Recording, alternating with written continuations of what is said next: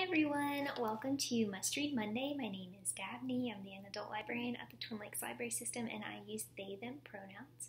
For today's episode, I am going to be highlighting 3 new books to our collection. So these books came out in August, but they are new to our shelves, so hopefully you'll get a chance to check them out. My first book is Elatsoe. This is by Darcie Little Badger. And cool fact is the author is Laughing Apache, and so is the main character, Elatsoe. And so I read this on Indigenous Peoples Day, which was October 12th, so very recently, and I highly enjoyed it. The cover is amazing. There's artwork throughout at the beginning of the chapters. It's really, I loved it. And so this book, I had been hearing a lot about it and was very excited to read it, not just because of the representation of having a character who's Laughing Apache, but also because the main character is asexual and I'm asexual. So whenever there are ace characters in books, I usually try to read it because it just makes me feel good. And really quick, I'll just say about that, I absolutely love the representation. This might be my current favorite book with an asexual main character, just because it was not a big deal at all. Ellie is already kind of out to everyone, and her family and friends know, and everyone's cool with it, and it's not a big deal, and she's just living her life. It's awesome. And so that was cool. And then another thing I love about this book is it is a fantasy mystery. So in this book, in this world, everyone kind of knows about supernatural things. So Ellie has the ability to see and interact with ghosts, and she can train them. And these are not human ghosts. These are the ghosts of animals. So it's forbidden to raise human ghosts because they're not going to come back as who they were. They're going to come back angry and kind of vindictive. And so that's a big no human ghost. So Ellie, is training animal ghosts, specifically the ghost of her dog, Kirby, and Kirby is her ultimate sidekick and protector, and it's really fun. I wish we could, bring back the ghost of my cats. So that was cool, but there's other supernatural stuff, vampires exist, and everyone knows about vampires, and there's a vampire side character in this, which was cool. And then there's also the fae, so fairies, and Ellie's best friend Jay. So this isn't really a spoiler, but he is a descendant of the fae king Oberon. So he, Jay has a little bit of power. He can do some fae things, and he has little pointy ears. It's cute. And Jay is the ultimate cinnamon roll character. I really love him. He's a ray of sunshine. He's on the cheerleader squad, and I just really liked, their relationship because, I'll get to that in a second. So their friendship was really great and fun to read about. They're really ride or die friends. And so what happens in this book, so the mystery element that comes in is that Ellie's cousin dies, and so everybody thinks that he died in a car crash, but he actually comes to Ellie in a dream and tells her that he was murdered, and he tells her who murdered him, and then he asks her to protect his family. So this is set in Texas, which is a huge state, and so Ellie's family goes to be with her cousin's family to help them, and Ellie basically, tells them about the dream she had. She tells her friend Jay, and what I thought was super refreshing is that everyone, believes her, no questions asked. they're like, okay, we believe that this happened and you saw him, and we believe that this person's the murderer, and we're going to do what we can to see justice done. Of course, there's like corruption and like a big conspiracy going on, so of course like they are kind of doing all of this on their own. And so I thought the mystery was really interesting, and it was really, really cool. This kind of reminded me of like watching some of the earlier seasons of Supernatural, where there's just like, some weird stuff going on, and like, the characters are like going to the public library and doing research and kind of reaching out to friends to figure out like what's going on. So yeah, all around really, really great, really cool. One thing I forgot to say that's interesting is there's also like a lot of storytelling that happens in this.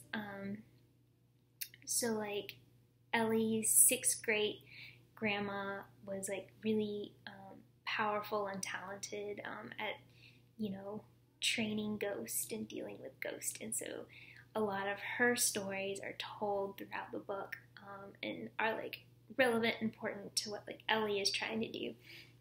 So yeah, highly recommend this.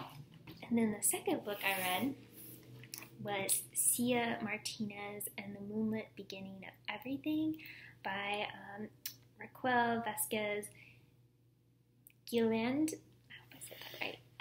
And this one is like a super fast read, even though it's like thick, because the way it's written, like it's almost like entries instead of chapters. So there, might be a few pages long, or they might just be like a paragraph on a page or a sentence on a page, like that.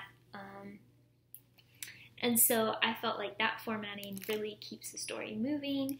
And I've only read one other book that's formatted like that, but I really enjoyed it. And so the main character of this is Sia Martinez, and so she is Mexican-American, and prior to this book starting, like 3 years previously, her mom is deported by ICE and sent back to Mexico. And she tries to come back to be with her family by crossing the desert alone and ends up dying. And so that's something like Sia has always, that's like a big thing that she's like still dealing with in this book, particularly because there are some like very racist people in her school and in her town, particularly the sheriff and his son. So like the sheriff basically harassed like her mom and would like follow her around, and was like, it was his mission to get her deported.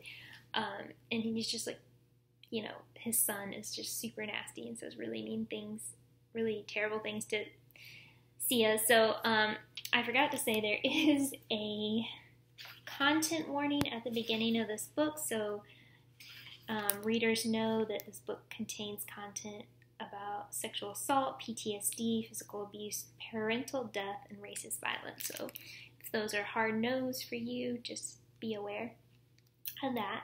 So yeah, obviously Sia's going through a lot in this book, but at the same time, like, she's getting a lot of support from her dad, who is like really awesome. He's a park ranger.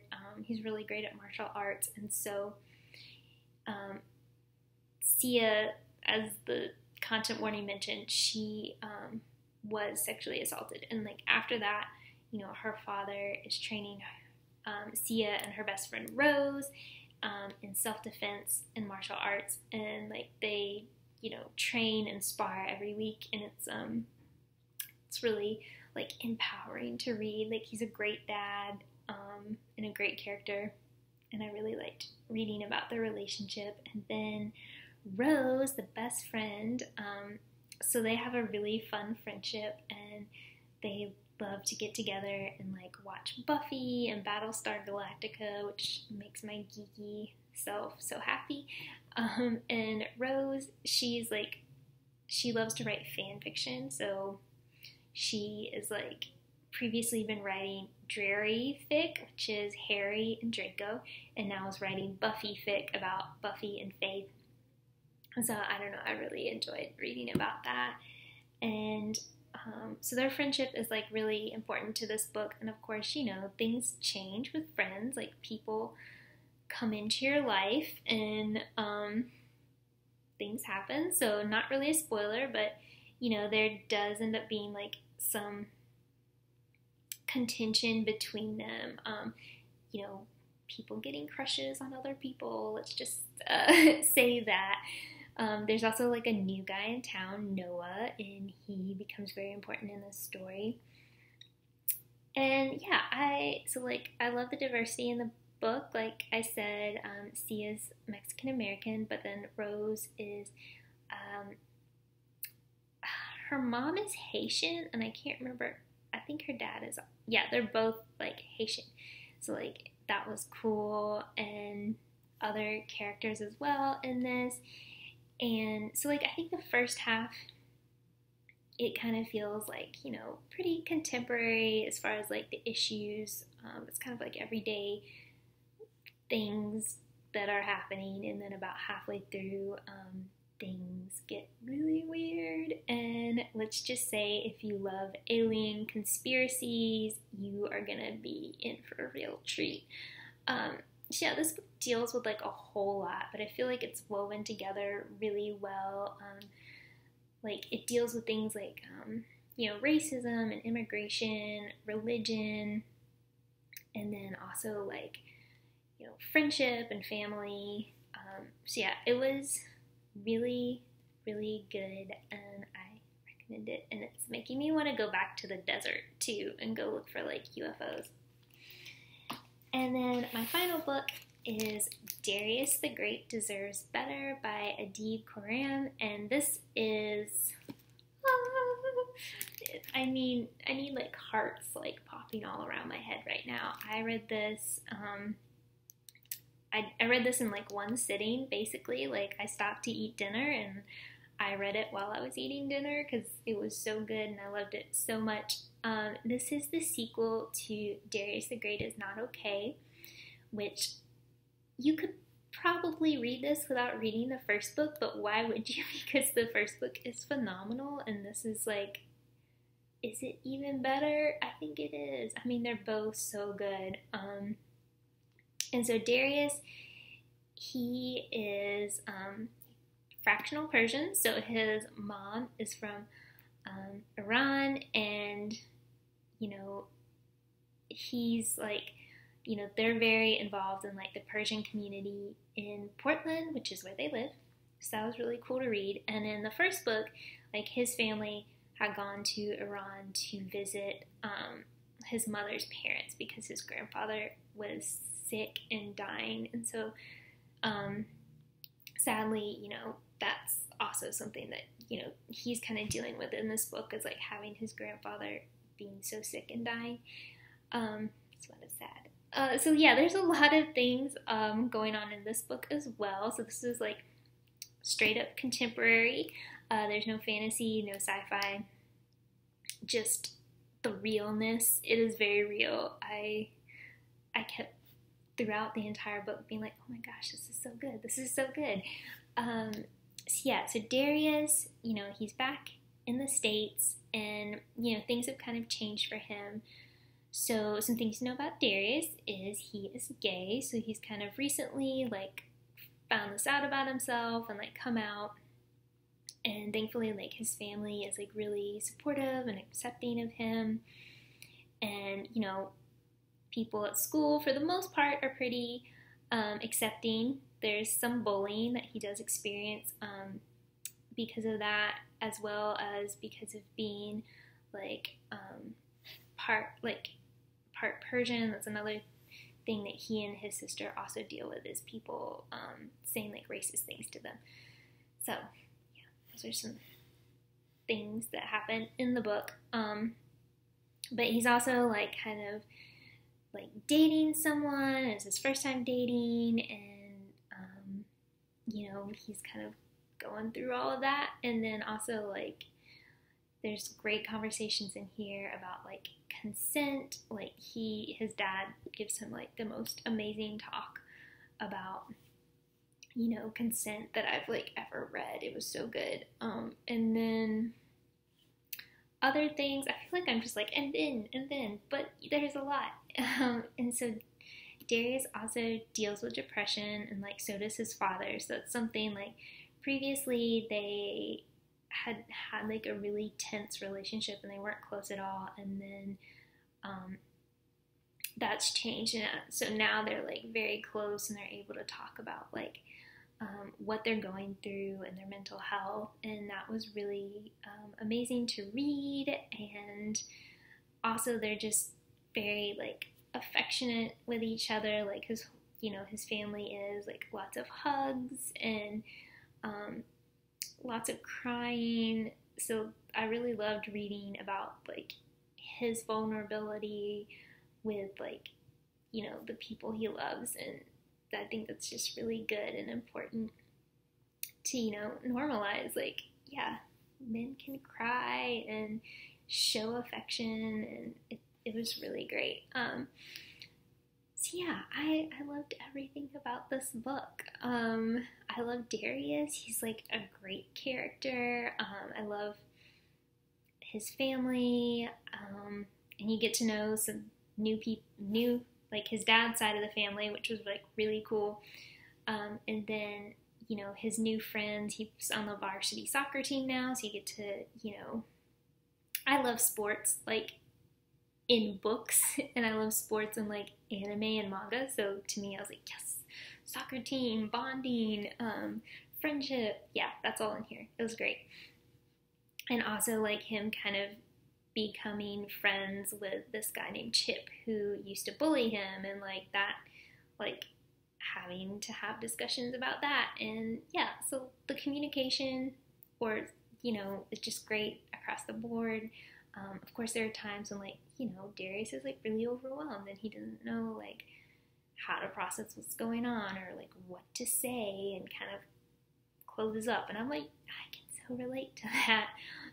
So yeah, this was just a beautiful, beautiful book. It's so rich and emotional, and I really highly recommend it. And the first book to everyone across the board. But yeah, these were all amazing, and as I was talking about them, I'm like, they all really have these strong family and friendship dynamics, and they all kind of deal with characters who are dealing with like racism and oppression in their own ways. So they're all so good. I think everyone should read them and enjoy them and talk to me about them. But yeah, I hope you all have a good day, and we'll see you next time. Bye!